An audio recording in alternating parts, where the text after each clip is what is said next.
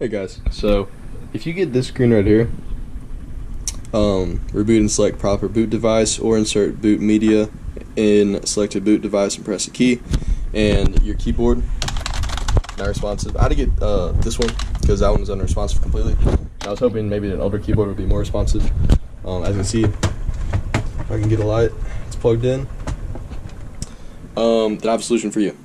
So basically what you have to do is you have to unplug the battery from your motherboard, which you can't see it from the outside, but it is behind the graphics card. And yeah, I'll show you all what to do from there. Okay, one more thing I forgot to mention is you need to turn off your computer completely. And you need to, if I get a light, you need to press the power button on your power supply unit and unplug it from the wall. You can also unplug it from any other peripherals. And yeah.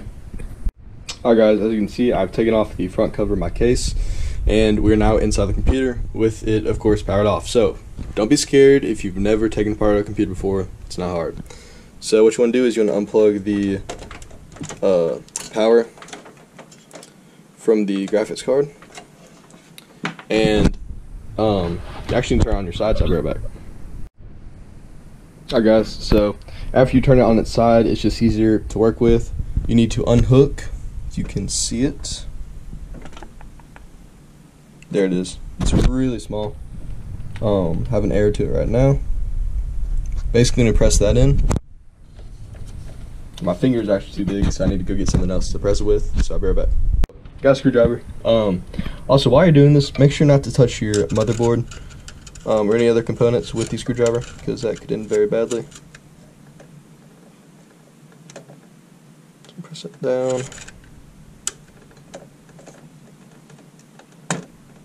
There we go. And now we want to unscrew this screw right here. I'm doing this one hand.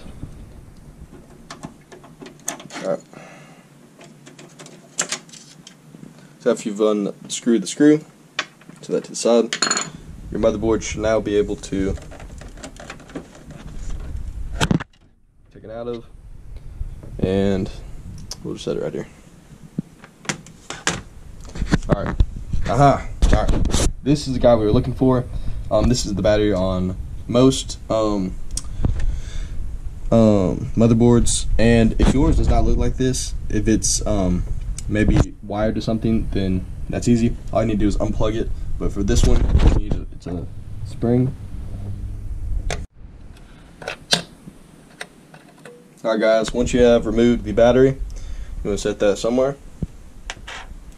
And you want to wait approximately 5 minutes. So I'm going to get my phone out.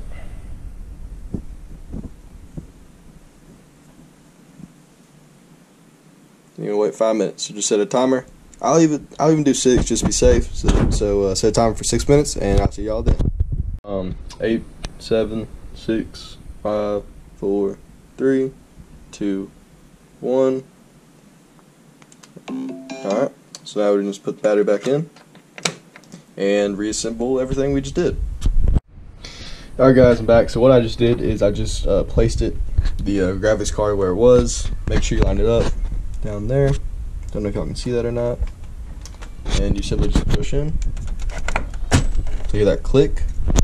Once you hear that click, you can look down and see the pin is pushed up. So now all you need to do is get your screw it back in.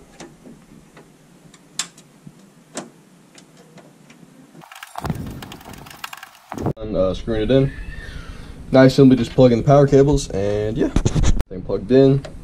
Once you have everything plugged in like you originally had, you simply just put on the case covering, and I'll cut to that. Alright, as you can see, I put on the front case again, screwed everything in, and now all we need to do is boot it up. Hey guys, everything's screwed back. I just have my monitor and my keyboard plugged in right now, and flip the switch, turn it on. Moment of truth. Did it work?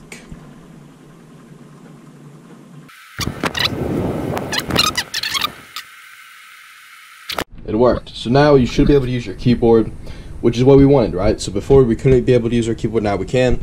Now simply turn off the computer. Okay, let it shut off completely. Maybe even flick this. Alright, now turn it back on. Now as soon as you turn it back on, you want to hook up a keyboard and press delete. For me it's delete, it could be different for you. Try F12, F8, or delete. One of those should work, and that should get you into your BIOS. So, let's try it. Angle it like this, y'all can see it. And turn it on. Spam and delete.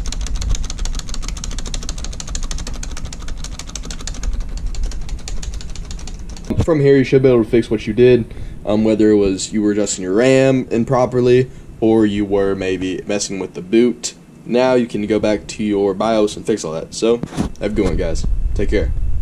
Hey guys, so I'm just showing y'all what I did to mess it up. So I reset my Windows. I copied my Windows to a new M.2 SSD, plugged that in, and instead of this being first, I was dumb and set it last. So, just double click, move that sucker all the way up there. Actually, probably needs to be. There we go.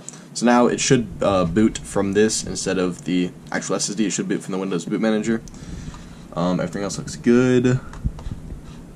And what I also did is I was messing with the high frequency support. I did level 3 instead of auto because I don't know why. Anyway, so that's good. BIOS, just double check everything. That's good. Save and exit. Save and exit setup. Wait, let me also, hold on, do that.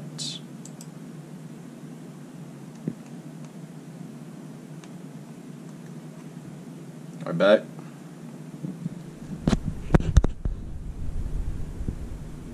Come on, baby.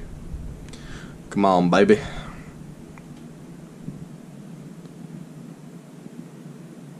Hey! So yeah, if y'all have any questions, make sure to comment below and I'll try to answer every single one. But yeah, hope y'all have a great day, and yeah, have a good one, guys. Peace out.